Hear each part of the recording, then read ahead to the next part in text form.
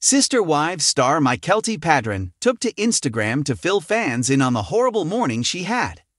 Everyone has strings of bad luck now and then, but it seemed like Mykelti couldn't catch a break today. The good news is that no one was hurt, and her bad day will eventually come to an end. But for now, the TLC personality just wants to let loose and be a little angry. What did she have to say? According to Mykelti Padron, all she wanted was an oil change. However, things didn't quite go according to plan. On Instagram, the Sister Wives star showed a video of her car sitting on top of a metal plate. She goes on to say that she showed up to a garage for an oil change and drove over a metal plate in the parking lot. Unfortunately, her car hit the plate at just the right angle that it flipped up and badly damaged her transmission.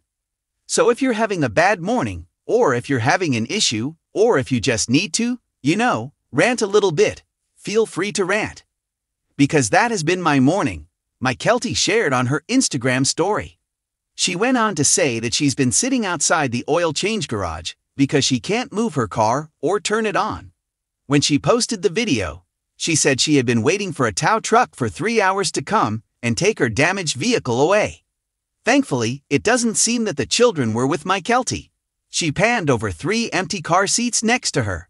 Although the situation was unfortunate, toward the end of the video, Mykelti admitted she had a lot to be thankful for. The weather was lovely and she was next to a place that served food and water. On top of that, no one was injured, other than her vehicle. Mykelti Padron definitely had a rough day, but life in general seems to be pretty amazing for the mother of 3. In her most recent Instagram posts, fans noticed she's lost a significant amount of weight since giving birth to twins in November. And on top of that, her little ones are learning and growing each day. The TLC star knows that she has a lot to be grateful for, even though her car issues were incredibly frustrating.